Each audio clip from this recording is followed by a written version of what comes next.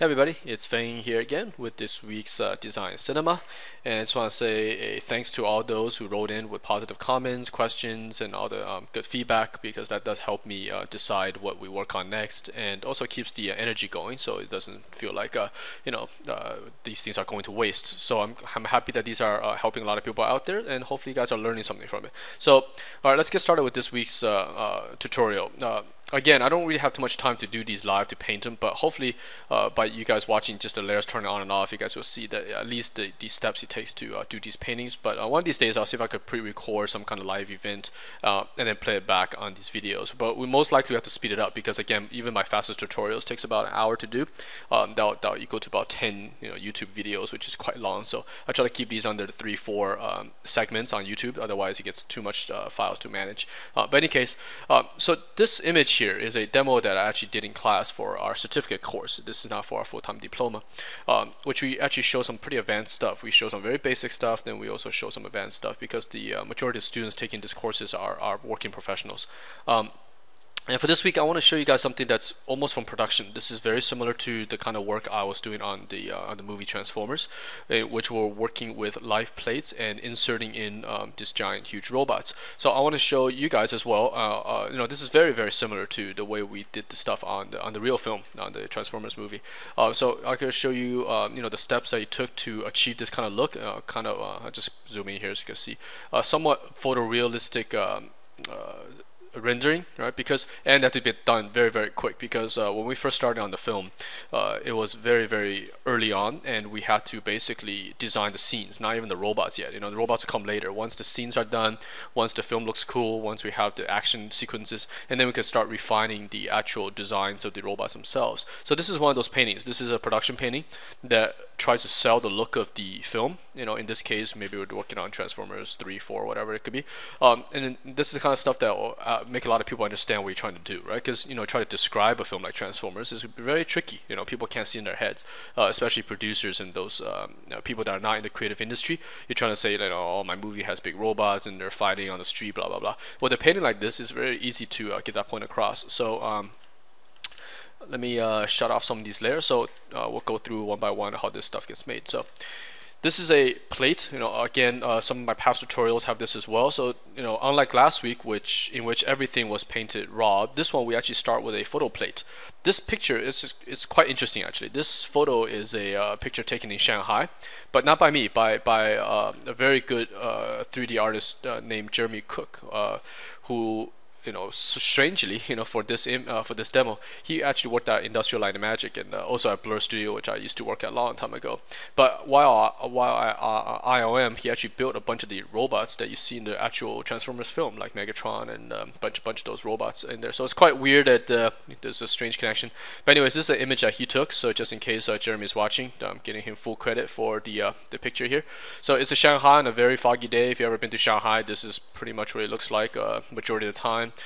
Pretty hazy because it's a huge metropolitan city, lots of traffic, but it's great. It's very, very good for a photo plate because of the haze and this kind of soft atmosphere. It's very easy to add stuff in, and also gives you this very nice. Let me make my layer here so I could put my notes.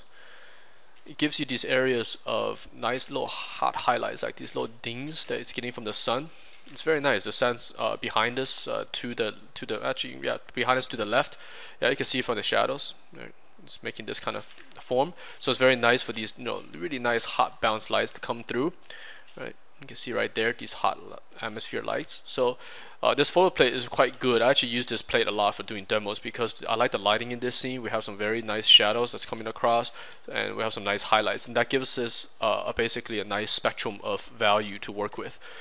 All right, so let's start turning on some of these layers. So we'll start with robot number 1. But what we need to do is we need to shut some layers off before we even get to this guy here.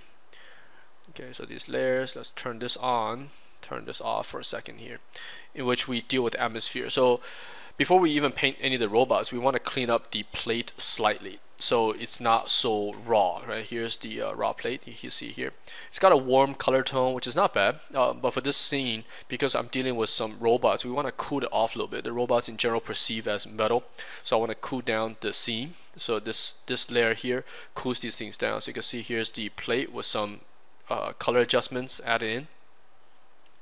And I also painted some stuff out that I don't want in this scene. You'll see that over here, this will come later. All right, here's the raw plate. Here's some of those things painted out because they conflict with my robot, which you'll see later. Right here, see here. See, if I turn that layer off and here's my robot, here's crotch area, his 2 legs. These light poles are quite distracting. You can see they go right through my shape.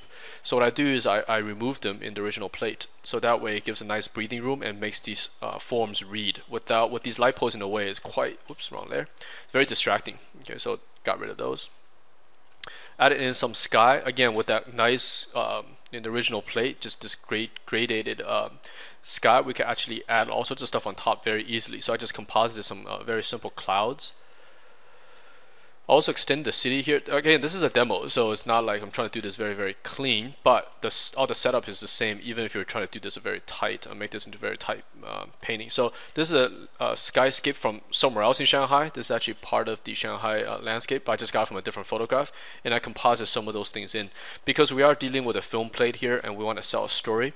And we want to sell that depth that you have in a typical film. You know, again, if you watch the other videos, you know what I'm talking about. So we have a nice background, some middle ground areas, and our main focus is going to be here. And then we have some close-up, right? So you go from seeing a leaf that's very human scale, and you can look all the way out here, which is really far away. This is in essence creates a sense of 3D space for the human eye, right? You're basically tricking the viewer to believe that this is in 3D. In reality, it's actually just a 2D surface, right? You're watching this on a TV, on a film screen. It's 2D, but you have to do all these little tricks to trick the human eye to think that it is in 3D. So that's the photo plate, and that's the extent of the background cleanup I did. That's it. It's just cooled it down. Added some atmosphere fog, composite some of these buildings in. You can see even there's a big seam line here, but I think I didn't even care about this because the robot blocks it. If I put it in, you see, he blocks pretty much the entire thing, so I didn't really clean up that much. Again, this is a quicker tutorial. If this is for actual production, we'll definitely slow it down. Instead of doing this in an hour or two, we'll probably spend a whole day working on a painting like this, so we can get it very refined. So let's go back to robot number 1 and expand these groups out so you can see what we started with. Okay, his shadow. Alright, so you can see some initial silhouettes that I did. I did this one here. I didn't actually like this design, so I nuked it, but I just saved it anyways. So I actually started with the robot that looks here, that looks was located here, but I didn't like the design, so I started another one. This one seems a lot better. So again, just took a big brush, layered in my silhouette. This way I have a way to mask my image, makes it much easier to paint. And also at this stage, especially in the pre-production, very early pre-script stage, the story is not super clear, but we definitely know the overall picture. So, if this is a film about giant robots attacking the city, we know that, okay, there's going to be robots involved, there's going to be, action involved. What they actually look like is not the most important. You definitely want to make it look cool, but you don't want to spend 5 days trying to figure out what this robot looks like and then spend another 2 days painting it. It's too slow in production.